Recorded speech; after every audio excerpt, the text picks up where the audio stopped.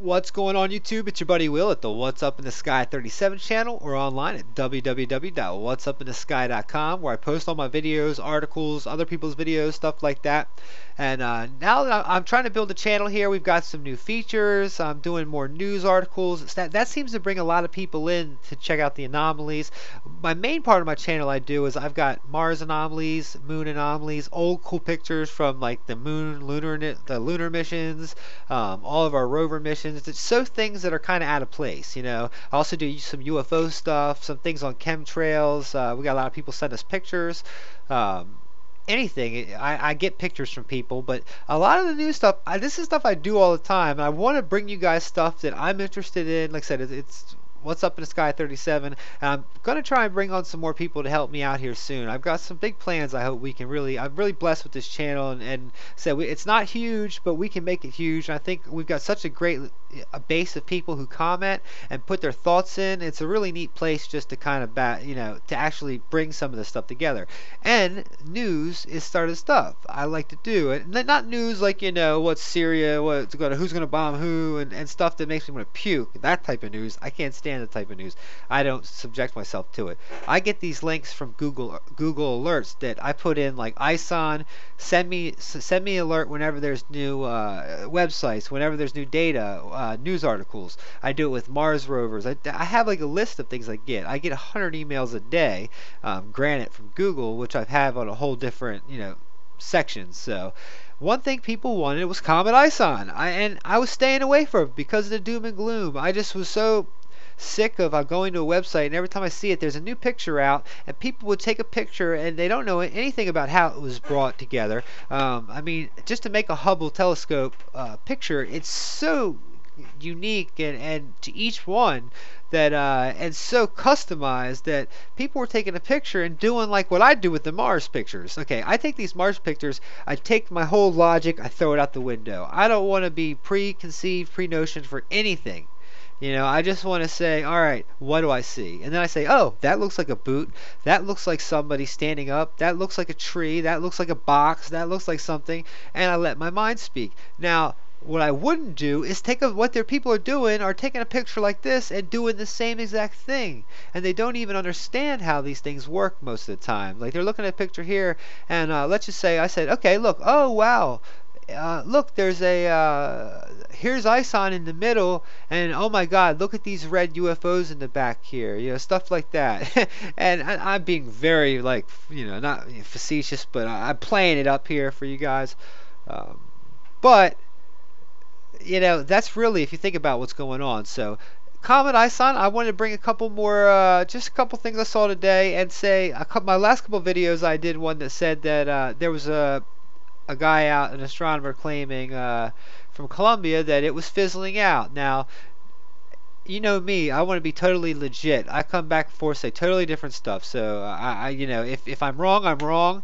If I'm right, I'm right. I'm not one to gloat. I'm not one to say I think we're all in this together. And we're not with this ISON. It's a whole new ball game. We're in a whole new world. We can, like I said, we can see.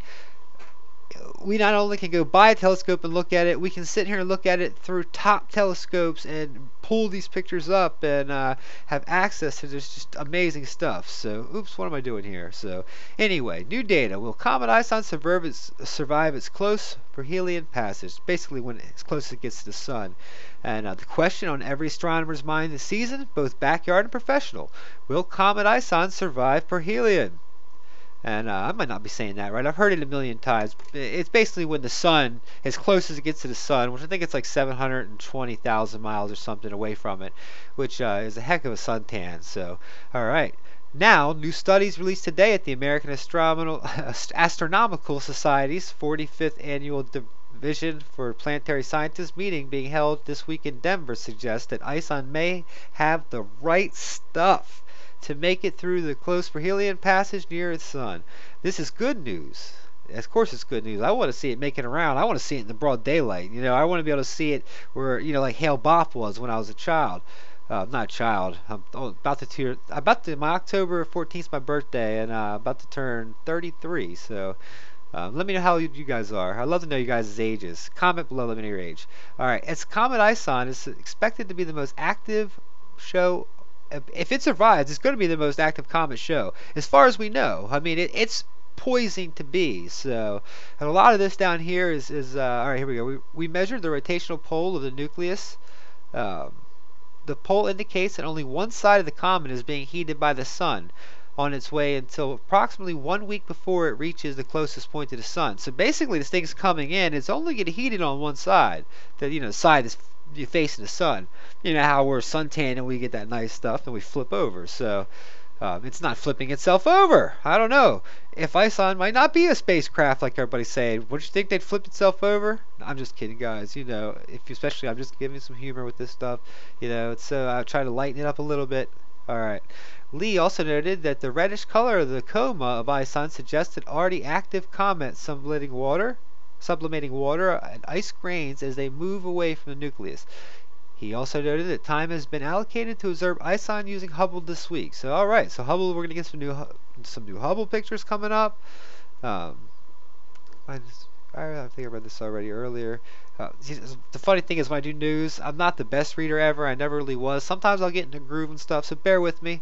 Like I said, I'd rather, if I'm watching a video, I'd rather be read to anyway. So, bear with me. We'll get better at this as we go along. Usually I can, move into a role. So here we go. Both researchers placed the suns of ISON's nucleus at the range of 0.5 to 2 kilometers, comfortably above the 0.2 kilometer shred limit for relative perihelion distance. ISON is not technically a Cruets group sun grazer. The studies of over 2,000 known comets historically observed provide an interesting guideline for what might be in store for ISON. So basically, these cruise comets, I think that's how you say it. And you guys I don't mind if you come on there and tell me exactly what it is and how to pronounce it. I think that's cool when people correct me and tell me, because I want to know how to say it for real. So, and yeah, Lovejoy was another one. Let's see.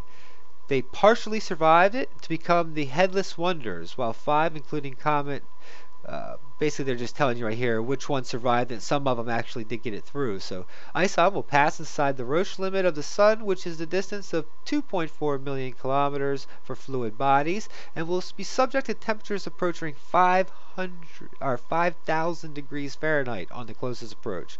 I guess that is a suntan. ISON is a first-time visitor into the inner solar system. We knew that. That's basically that's a little bit more about ISON there.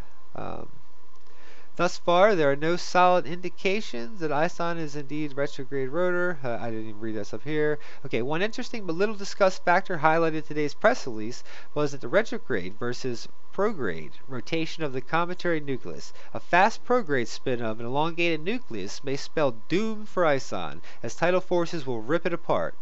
A retrograde rotator, however, is very likely to survive the encounter. So, that's pretty good.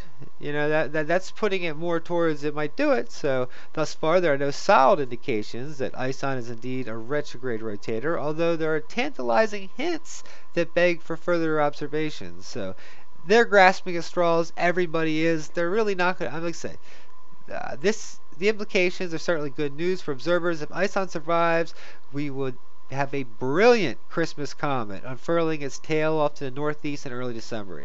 I'm just so excited. I hope it makes it around. I think we should all be hoping it makes it around. Like I said, here we go. We were also here we go. Okay, let's read the rest of this here. Okay. Of course, these findings are contrary to the early cries of demise, including the paper out at Institute of Physics that have been circulating impeding demise of ISON, which I posted, and I'm absolutely probably right or wrong on that one. So, as we have also done our skeptics' duty in thoroughly debunking the mounting ISON lunacy, here we go, talk about it, including the status of harboring for the end of the world week, as well as the enabled to fulfill prophecy. But if we get a surge in ISON next month, as researchers ask, we expect fully the company the hype to the crest as well. Oh yeah, if this thing gets big and huge in the sky, it's going to be more and more hype. Wait till you see all the prophecy videos that are coming out. There's basically what they're doing is they'll take what they did through every other comet, and then when you had Ellen, you had all these things, and they just ratchet up the new videos, ratchet up the fear. They keep their AdSense going, even though if I was telling you that we were all going to die, or there was a possibility we were going to die, I'd close my AdSense and not make money off this stuff and let you watch it without the ads. I don't know. No one's done that yet in those major channels, so we'll have to see. Like I said, this is This is a coin toss, totally up in the air. So, all right, we're glad to have some positive science to report for ISON. Yeah, I was kind of getting bummed out when I heard it was just going to fizzle out. And like I said, I think we're going to scratch that one. I don't think it's going to fizzle out. So, anyway, let's take a little. This is basically the same old stuff here, talking about it. I'll leave both of these links. This is also a little bit more of the information about Comet. It talks about the here. Comet ISON details emerge as it races towards the sun. So yeah, it talks a little bit about more about where it is. Basically, it gives the same stuff we just talked about in the other ones. So anyway, guys, like I said, I'm working more on the reading, not to go 10 minutes, not to be so lighthearted on some of these things. I'm in a great mood today. It was just one of those great hump days. Tomorrow is Thursday. I've got Friday off, so I got plenty of time to work on some stuff. It's my birthday weekend, October 14th. I turned 33. Can't believe it's been 33 years. I'm just thank you guys so much for coming to this channel and making it what it is, and commenting and sending me all the emails. Keep sending me your anomalies. Don't worry, I'm not going to stop making the anomaly videos if that's what you come for. If you don't like the news videos, I apologize. That's just going to be part of my channel. Just ignore that part of the channel. Much love. Hit share, hit comment. Tell me what you guys think. How old are you? Much love.